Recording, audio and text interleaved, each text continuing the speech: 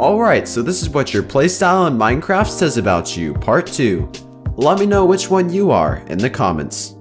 Coming in at number 1, if you play hardcore, then you're a pretty risky person. You enjoy that thrill of knowing that if you die, you'll lose everything, but the longer you live, the more powerful you become.